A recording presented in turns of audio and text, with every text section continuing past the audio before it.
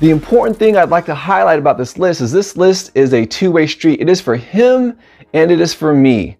It's for him because it teaches daily tasks that lead towards independence, because one day I'm not going to be here. It's just going to be him, and I need to know that he's going to be okay. And I start that journey very, very, very young, right?